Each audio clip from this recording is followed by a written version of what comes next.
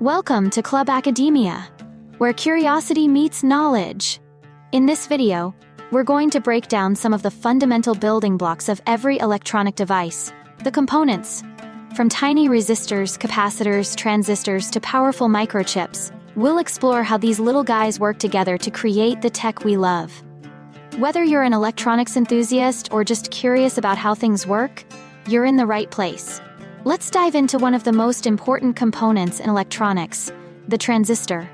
A transistor is a semiconductor device that can amplify or switch electronic signals. Imagine it as a tiny gate that controls the flow of electrical current. It's a fundamental building block of modern electronics. Transistors are made from semiconductor materials like silicon, which can conduct electricity under certain conditions. This property allows them to serve as switches or amplifiers in circuits.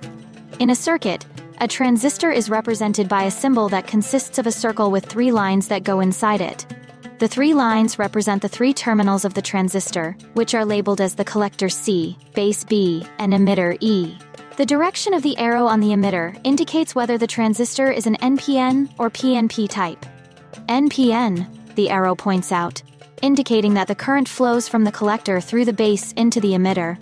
A mnemonic to remember this is NPN, not pointing in. PNP, the arrow points in. There are several types of transistors, but the 2 main categories are bipolar junction transistors, BJTs, and field effect transistors, FETs. BJTs have 3 layers of semiconductor material and come in 2 types, NPN and PNP. NPN stands for negative positive negative, and PNP stands for positive negative positive. They're commonly used for amplification. FETs control current using an electric field and are more efficient. The most common type is the MOSFET, widely used in digital circuits.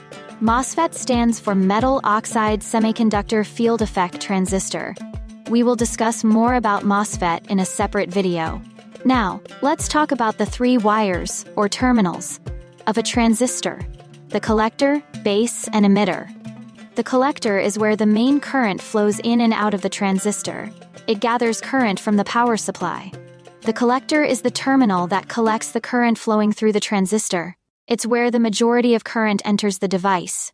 The base is the middle terminal that controls the transistor's operation. A small current applied to the base allows a larger current to flow from the collector to the emitter.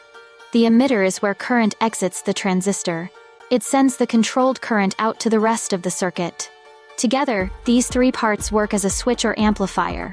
When a small current flows into the base, it allows a larger current to flow from the collector to the emitter. This is how transistors can amplify signals. Transistors are everywhere. They are used in everything from smartphones and computers to televisions and appliances. Basically, if it runs on electricity, there's a good chance it has transistors inside. Let's look at how these components are used in real-world applications. Example 1, amplifier circuit.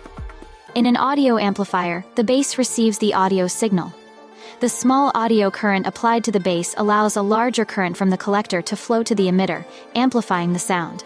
Example 2, switching circuit. In a switching application like turning on an LED, when you apply a small voltage to the base, it allows current to flow from the collector to the emitter, powering the LED. Remove the base voltage, and the LED turns off. Example 3, signal modulation. In communication devices, transistors modulate signals. The base controls the signal strength, allowing different frequencies to be amplified or switched on and off, enabling effective communication. Now, let's talk numbers. A high-end CPU can have around 10 billion transistors, while high-end GPUs can reach an astonishing 20 billion or more. The highest transistor count in a consumer microprocessor as of June 2023 is 134 billion transistors, in Apple's ARM-based dual-die M2 Ultra.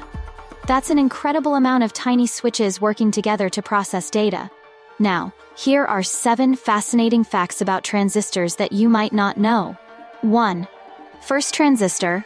The first transistor was created in 1947 by John Bardeen, Walter Brattain, and William Shockley at Bell Labs. 2. Miniaturization. Transistors have shrunk dramatically over the years. The first transistors were the size of a finger, while modern transistors can be smaller than a nanometer. 3. Transistor count. The record for the most transistors on a single chip was set by NVIDIA's B100 accelerator, which has 208 billion MOSFETs as of 2024. This number increases every year. 4. Heat generation.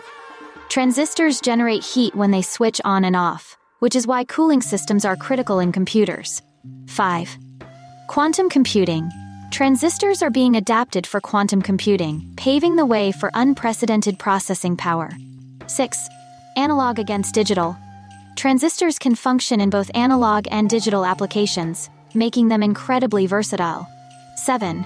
Billions of transistors. In 2021, the semiconductor industry shipped approximately 1 trillion transistors every day.